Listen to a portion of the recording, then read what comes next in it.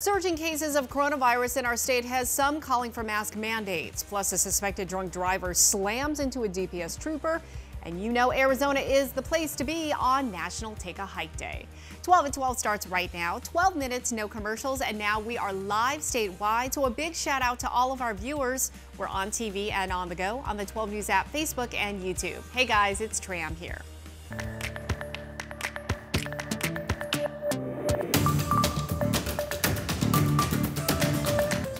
Arizona's surge in COVID cases continues today. Here's a look at the latest numbers. According to the State Department of Health, we have nearly 3,000 new cases and 10 new deaths. Nearly 280,000 cases have been confirmed in our state since the start of the pandemic. As coronavirus cases surge in our state, concern is growing over COVID-19 in local schools.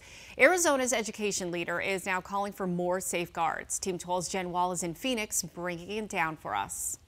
Yeah, this all came down in a tweet from State Superintendent Kathy Hoffman. She basically says she wants to see the tightening of some restrictions because of COVID-19 dangers in our state. For starters, she's calling for a statewide mask mandate. Here's a look at Hoffman's tweet. Her calls to action are to help slow the spread of the coronavirus that we're experiencing right now. More asks, quarantine, and test requirements for our state's seasonal residents. A limit on social gatherings. This has been a big talker just days away from Thanksgiving. A pause on winter and club sports and more. And for now, winter sports like basketball, soccer, and wrestling are on hold at schools. The Arizona Interscholastic Association has recommended postponing the start of the season until January. And the AIA is scheduled to meet with state and health education officials this week. They're going to talk about COVID-19 in Arizona and the positive cases that we're seeing. Stay with 12 News for updates. For now, we're in Phoenix. Jen Wall, 12 News. Jen, thank you. The Arizona Interscholastic Association has recommended to delay all high school winter sports because of COVID-19. The AIA plans to meet with state health and education officials sometime this week to talk about postponing the season until January. After the meeting, the executive board will vote on whether or not students will play this winter. Meanwhile, the state's top leader remains quiet. It's been weeks since Governor Ducey held a news conference about the statewide coronavirus outbreak. 12 News reached out to his office for an interview, and a spokesperson told us that for now, the governor plans to communicate through social media and pre-recorded videos like the one he tweeted yesterday. Do it for your mom and grandma. Do it for our frontline healthcare workers. Do it for our teachers. Now, many believe the governor may be avoiding the media because of the outcome of the presidential election. However, he did release a statement saying he will respect the results after President Trump's legal challenges are finished. At the beginning of the pandemic, you may have had a hard time finding things like toilet paper and paper towels. Well, now, months later, store shelves are looking bare again. Team 12's Colleen Sikora is looking at why this is happening. In Valley stores, the paper products aisle is once again looking bare and the cleaning product shelves are sparse. It was, in a way, expected. Arizonans starting to buy up items at the end of October, following a trend seen elsewhere in the country. Hitendra Chaturvedi, a professor of supply chain management at ASU, says the three main reasons why: COVID cases going up, stocking up for winter, and the election. This is a much shorter term shortages that we are going to be seeing. Chaturvedi says the supply is there. It just takes time to get it back on the shelf. The companies are better prepared. They're working hard and they have more capability, but we just need to be careful that we should not hoard for the next 6 months. The recommendation is to buy for only a week or two instead of for months at a time. You're taking it away from the people that buy week to week. Mark Miller, president of the Arizona Food Marketing Alliance, says stores here will start to take action to keep product on the shelf. You're going to start to see more limitations of 1 or 2 per purchase so that we can make sure that we have enough for all the customers that come out. The bottom line: just don't panic. Colleen Sikora, 12 News. While you are at the grocery store, we want to remind you that this is the 28th year for the Big Turkey Tuesday donation drive to help feed families in need in our community. You can donate $15 by texting turkey to 474747. Go to 12news.com/Turkey Tuesday or make a donation at any register at Bashas', AJ's, or Food City. Well, it may be fall, but it really feels like summer, at least this week. Here's Crystal with your forecast for 411.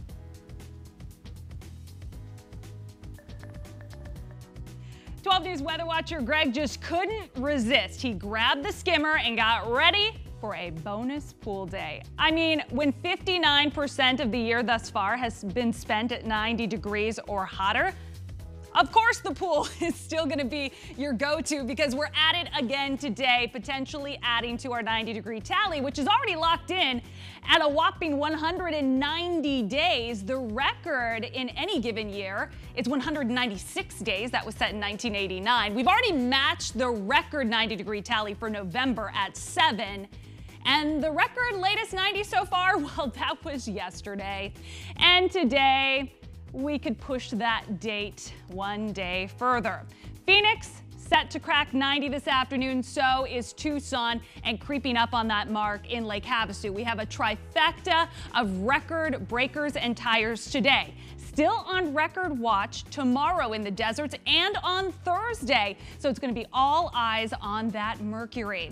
For our mountain neighborhoods, temperatures are trending 10 to 15 degrees above average, but the big ticket item for you is going to be those winds speeding up out of the southwest. They're going to hit their highest on Wednesday and Thursday, gusting up to 40 miles an hour. We're going to refill on that sunshine each and every day. High pressure is calling the shots through the end of the work week. All right, Crystal, thank you. So you know it's a little toasty here in the valley, but Friday is opening day at Snow Bowl. So before you hit the road for the high country, are you prepared? Team 12's Matt Yurus joins us from ADOT with some winter driving tips you should know before you go. That's right. As you know, here in Arizona, you don't have to travel too far to find yourself on much tougher road conditions. To make sure we're all safe before we head out to see family or hit the slopes this weekend, we're joined now by Doug Nick of ADOT. First and foremost, what should drivers be aware of before they head north? Well, plan ahead. Think of where you're going, have your vehicle ready, know the forecast for where you're going. Obviously, conditions in the valley are going to be likely very different than wherever you're going if there's going to be snow. And then in your vehicle, have some things, if you do get in trouble, have some water, maybe some food, blankets, a fully charged mobile device. So just be prepared and use common sense. And Doug says, above all, if the weather conditions aren't safe, if you're not comfortable, make sure you go ahead and stay home. I want to transition now into this piece of machinery behind me, the snowplow.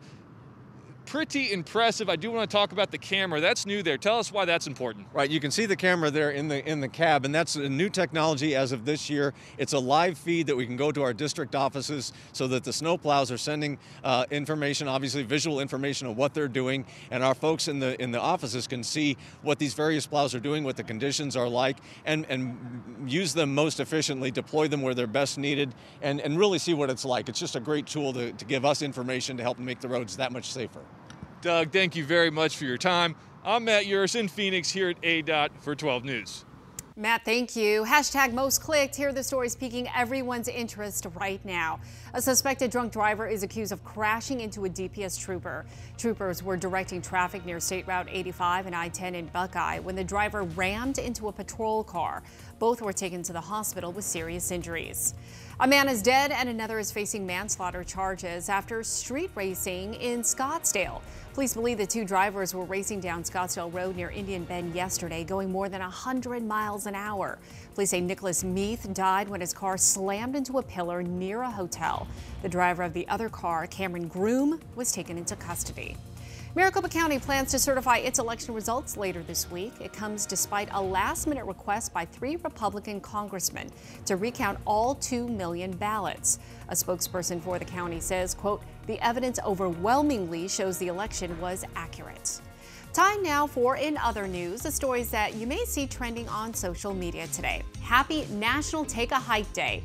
Arizona, as you know, has so many great trails. Team 12's Vanessa Ramirez has the top 5 hiking spots, according to an Arizonan who's hiked almost all of them.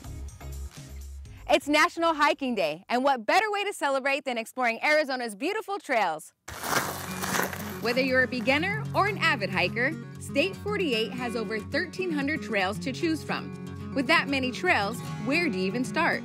It's just researching and learning what hikes are for you. We caught up with Tyler Barks, who, according to Visit Arizona, has one of the best Instagram accounts that'll make you want to explore Arizona. Here are his top 5 hikes. We're at Superstition Mountains in Apache Junction, which Tyler says is his all-time favorite hiking spot in Arizona. There's different levels, and that's what I also like.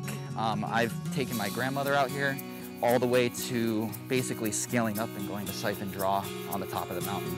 And so it's really family-oriented. Next up, the Grand Canyon.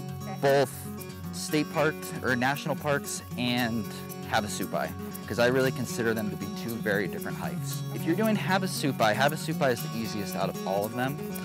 Anything in the national parks are a little more difficult, especially going the first mile or 2 in. It's just straight down, straight up. If you're looking for a shorter hike with the kids, Papago is the way to go. There's not many cactus out there. You can really get your kids adapted into it. It's great for older people just looking to get out. Leave the kids with a babysitter for this one, as it's for the more advanced hiker. Lava River Cave is about a 30-minute drive out of Flagstaff, and it's about a mile in, and it's a lava tube that ran back 750,000 years ago, something like that. And you can actually go down and hike all the way to the end of it. And last but not least, Sedona, which is covered in trails. But if you have time just for one. My all-time favorite hike in Sedona is Cathedral Rock. It's usually not too busy. It's really, anybody can do it. And there you have it, the top 5 best hikes in Arizona to get you started. From Superstition Mountains, Vanessa Ramirez, 12 News. And I absolutely love Superstition Mountains. I took the kiddos there. We went camping at Lost Dutchman State Park and then hiked up there. Beautiful. Folks, that is your 12 at 12. The facts on everything you need to know in just 12 minutes, no commercial.